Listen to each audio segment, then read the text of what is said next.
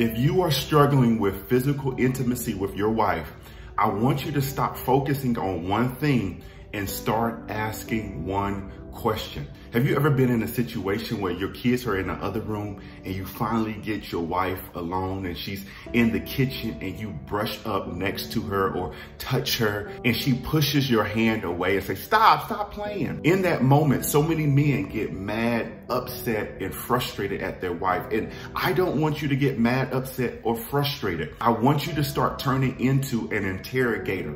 What do I mean? You see, in that moment, your wife is processing different things that are on her plate.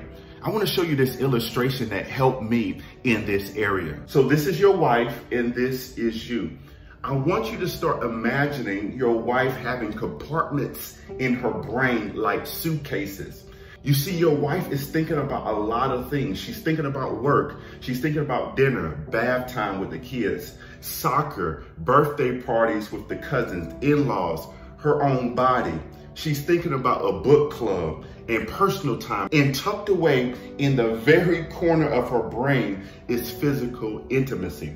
Now with you, you're thinking about work, you're thinking about food, and you're thinking about physical intimacy. And sometimes you're thinking about the kids' sports. Now, I'm not saying that our brains are small. What I'm saying is how we process different things. And so many times as men, we think because we provide and because we work, we deserve the food and the physical intimacy. We have to start changing our minds. Now, I'm not telling you to think like a woman and act like a man. That's not what I'm trying to tell you. No, what I'm telling you is to act like a man and think like a servant leader that you was created to be. Now, one question that I want you to ask your wife today is, what suitcase do you want me to help you unload? Now, she's probably gonna say, what are you talking about? And you can send her this video, but tell her that you see her and that you wanna help her unload some of the suitcases in her mind.